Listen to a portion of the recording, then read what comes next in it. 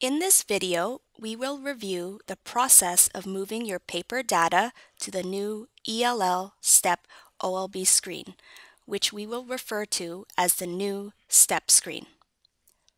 To begin, select the school and query the student. Scroll down in the Students menu and select the new STEP screen. Once the screen is ready, ensure that the correct grade cluster tab is highlighted. Click on the oral strand.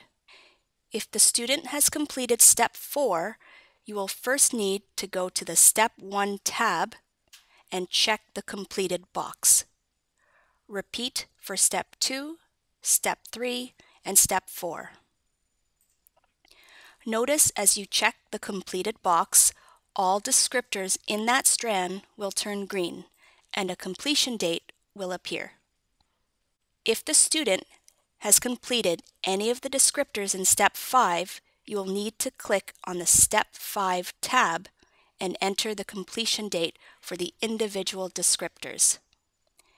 Enter the date that's on the paper OLB. We recommend that you click on the date selector to enter the date. Next, click on the reading strand. If the student has completed Step 4, you will first need to go to the Step 1 tab and check the completed box. Repeat for Step 2, Step 3, and Step 4. If the student has completed any of the descriptors in Step 5, you will need to click on the Step 5 tab and enter the completion date.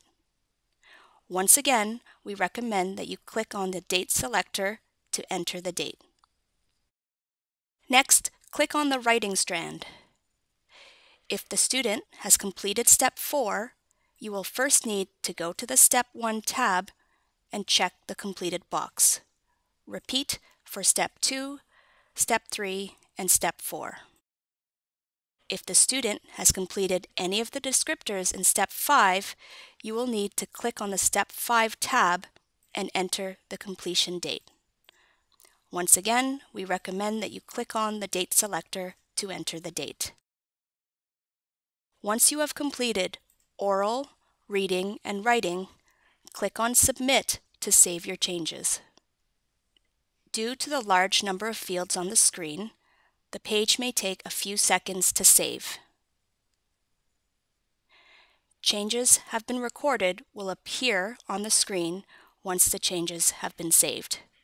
You are now ready to move on to the next student.